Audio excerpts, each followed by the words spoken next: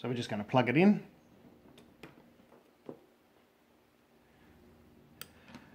And as you see, when it first starts up, it's in Fahrenheit. If you want to change that quickly before we go mucking around with any other settings, hold the set button and just keep pressing it till we get to the CF. Change it to C, hold down the set button. Now every time you do that, it will reset your settings, so that's something to keep in mind.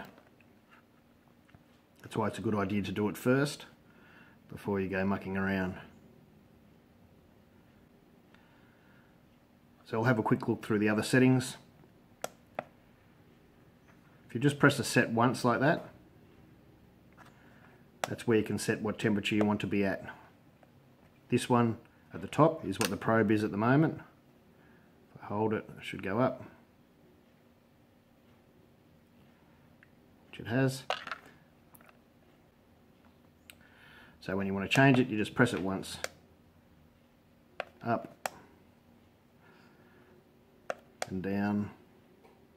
So we'll set it to what I might usually ferment at, say 19 degrees. Set.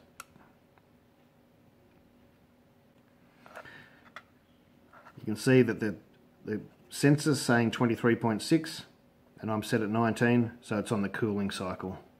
Now you'll have power going through your cooling. That's what you'd have your fridge plugged into, of course. So I'll have a quick look at the other settings. Hold it down. That's your temperature, what you want to ferment at. Press it again. Now this is your high differential. So since it's set to 19, once it gets over 21, it'll start cooling. I like mine a bit lower. Some people put it 0.5 degrees. I put mine at 0.3. So once it gets to 19.3, the cooling will kick on. Now this is the cold differential, and it's the same thing. Once it gets to 18 point, if I set it to 2.3,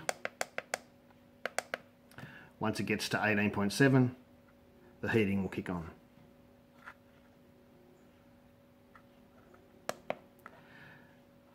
The next one is your alarm. This is your alarm high. It's set to 100 degrees at the moment. This will take a little while. I'll skip through this. Now I will set my alarm high to say 23.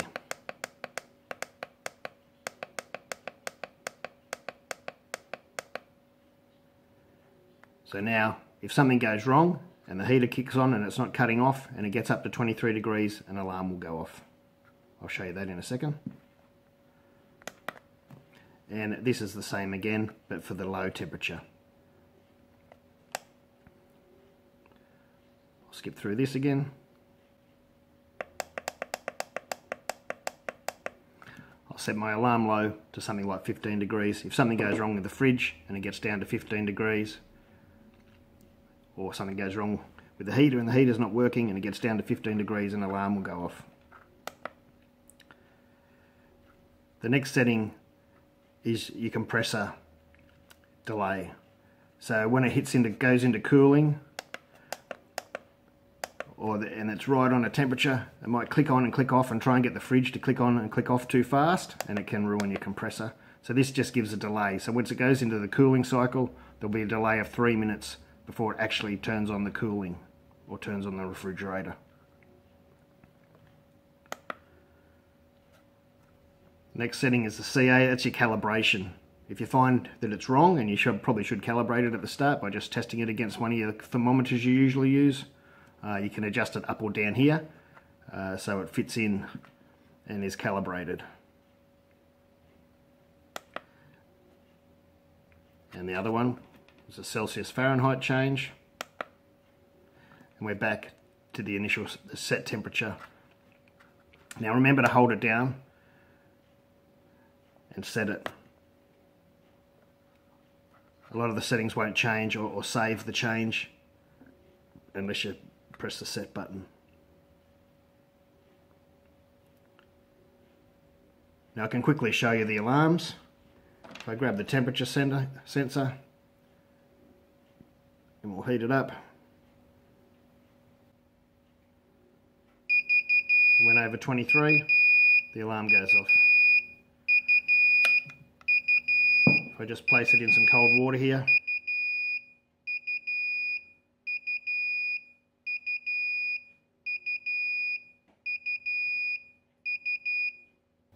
if I just place the sensor in some cold water, heating's kicked in.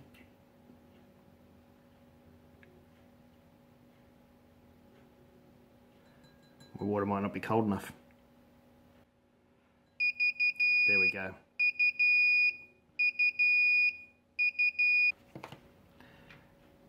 So we'll have a quick look at the Wi-Fi.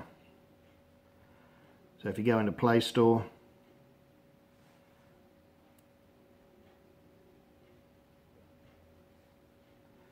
you search for INKBIRD Smart is what it's called. It's there, you can install it that way, or if you've got the instruction book and you have a QR reader,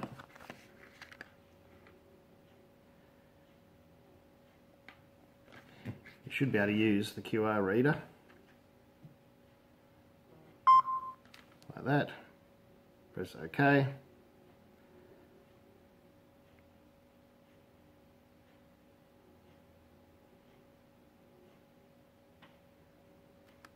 I'll just take your INKBIRD app.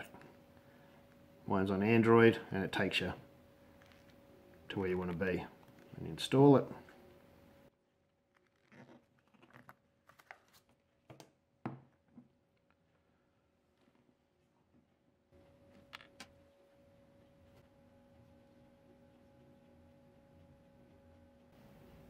Once installed, of course, open.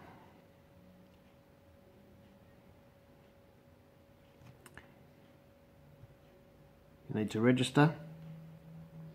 I've actually already got an account, so we'll just go back. I can log in with my account. I've still got to agree.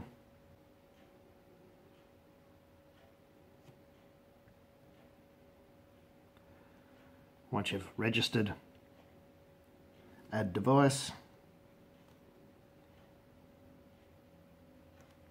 There's the ITC-308 Wi-Fi. Confirm it's blinking. It is blinking. That's the Wi-Fi symbol. Not next to the power button like displayed there.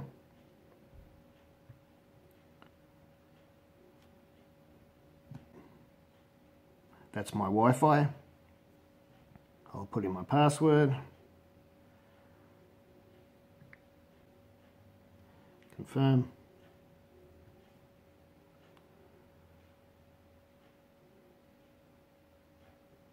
It says make sure your router and mobile device are as close as possible.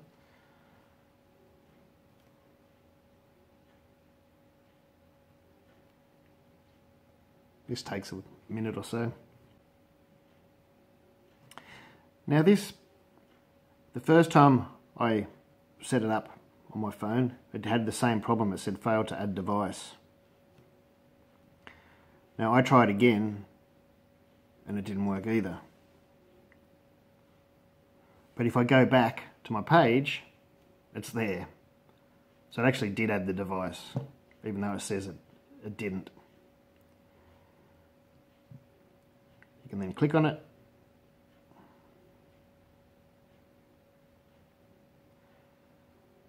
And we're connected. 20.6, 20.6. That's your actual temp, and that's what we're set at. 19. That's why the cooling light is on. You can change everything from here. You change what your setting is, what you want it to be set at here. change it to 20. Now the INKBIRD's set to 20.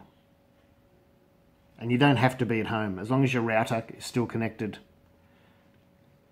to the INKBIRD and you're connected via the internet or your telephone to anywhere, you should be right. Now you can change all the settings.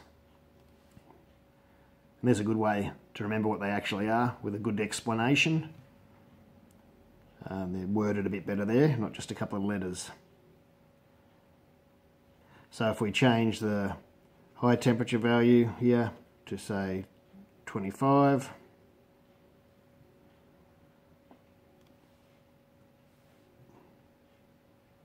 you'll see on the INKBIRD, if we go through,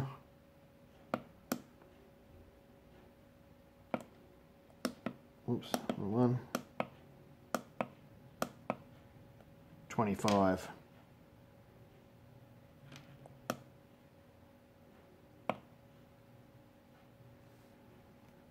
Now, I'll just turn my phones off, get the temperature sensor.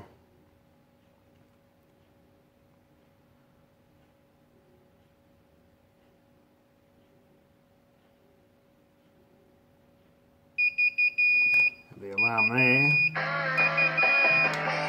and I get a message.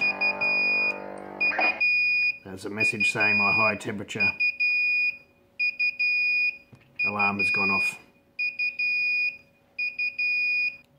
So that's about all I use it for. It does have smart home connectivity, so if you have Google Home or a few other devices, it can be controlled by your voice. What's that? Google Assistant, sorry, Alexa, and I'm not sure what that one is. I don't use those things, but I'll leave a link below. Staz, I think, connects his through his one of those Google Assistant, and you can just talk and set it through your voice. So that's about it. I'll set this back to 19, to what I usually ferment at.